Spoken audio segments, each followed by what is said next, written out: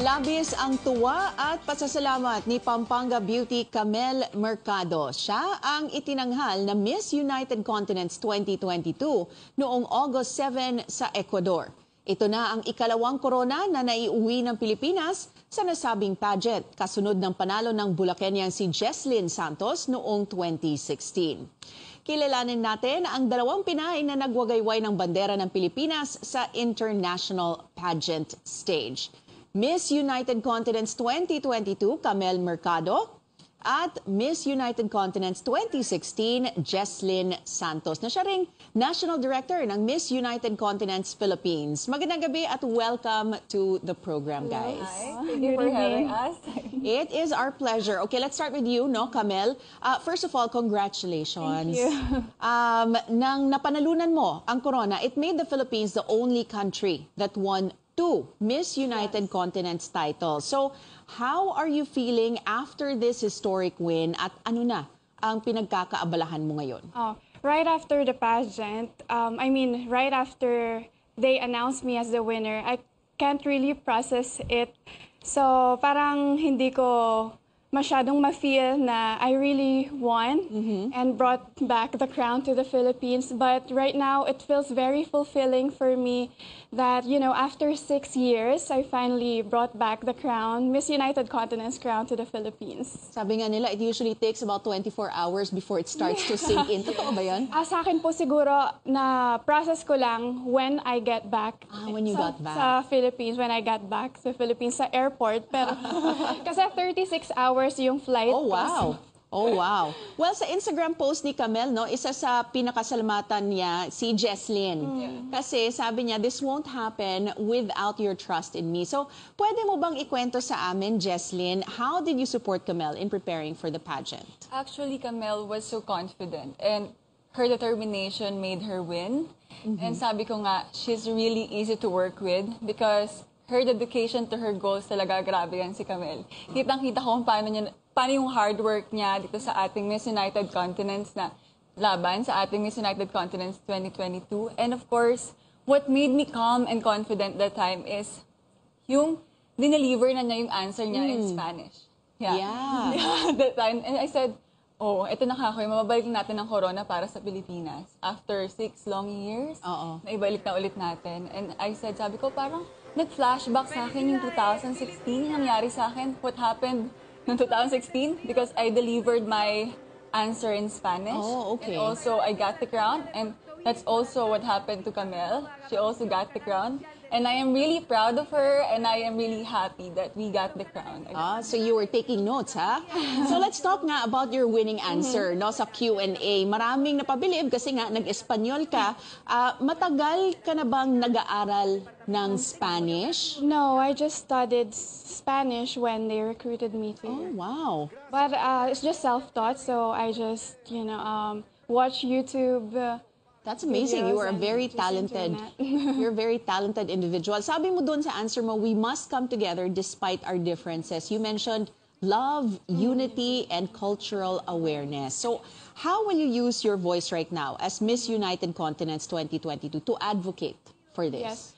Yes, I think as a Miss United Continents title holder, your goal is to promote unity across everyone, regardless of their gender, regardless of their skin color, culture. And I think that's one defining moment of being a beauty queen. So I think I now have a voice for the other people so that they will for other people so they will keep in mind that in togetherness, there is a power. Okay. So what does your reign look like? Your reign, like for this year, ano yung mga activities na nakaplano for you? How do you go out and push for your advocacy? Yes, I am now collaborating with the Miss United Continents organization in Ecuador. So right now, I'm just waiting for their instruction when they want me to go back to Ecuador to fulfill my duties. Because we have to, I have to go back there to do some charity work, such as their breast cancer one of their advocacies is to support the breast cancer survivors in Cuenca, Ecuador. Well, very good advocacy. So, Jeslyn, sa'yo naman, no, ano yung mga maipapayo mo kay Camelle for her journey as Miss United Continents? At, bilang ikaw nga, ang kauna-unahang Filipina to win the crown, what is your message din naman sa ating mga aspiring beauty queens? I'm always telling Camelle na just stay what you are. Stay confident and beautiful. You know that. And sabi ko nga, stay humble. And mas malayo pa yung mararating mo. And alam ko na kayang-kaya mo everyday yung life. And pangatawan natin ating crown for the Philippines. Yun. Stay humble and pretty, as always. Wonderful. So, Camelle, you bested, 24 other candidates to win the crown. Yeah. What do you think made you stand out? I think what made me stand out is the support of my fellow kababayan with me. Philippines is considered one of the biggest pageant fan in the world, and knowing that you have that support with you in your journey makes you more confident. I think that's what made me win. Was there like a fan vote also, or no? There is no fan vote. There was no fan vote. So it was all. What were some of the activities that you had to go through leading up to the pageant proper? We visited a lot of sponsors and a lot of historical sites and tourist spots in Ecuador and in Puerto Viejo specifically.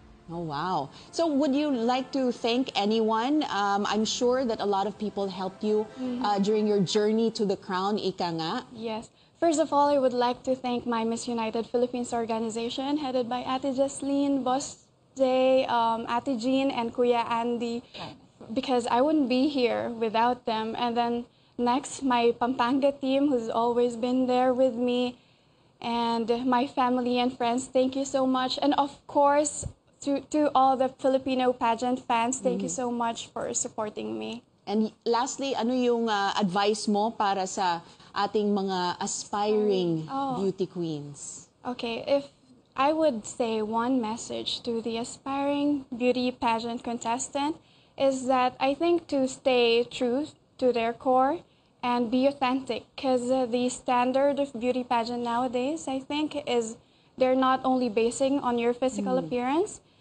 People would want to know you more, so you have to be confident, you have to have a personality and have a convincing aura. And they also have to put in mind, they have to have this mindset that winning is, be prepared prepare yourself for defeat, because winning is not just having a crown in your head. Winning can be like getting to know yourself more and meeting more people, like building sisterhood. For me, that is the true meaning of winning. That's a good mindset to have, no? You go into the competition not just because you want to be the winner, but winning in all aspects of it. So thank you very much for all of your advice. And congratulations once again on all you've achieved. Maraming salamat once again, Miss United Continents 2022, Camelle Mercado, and Miss United Continents Philippines National Director, Jeslyn Santos.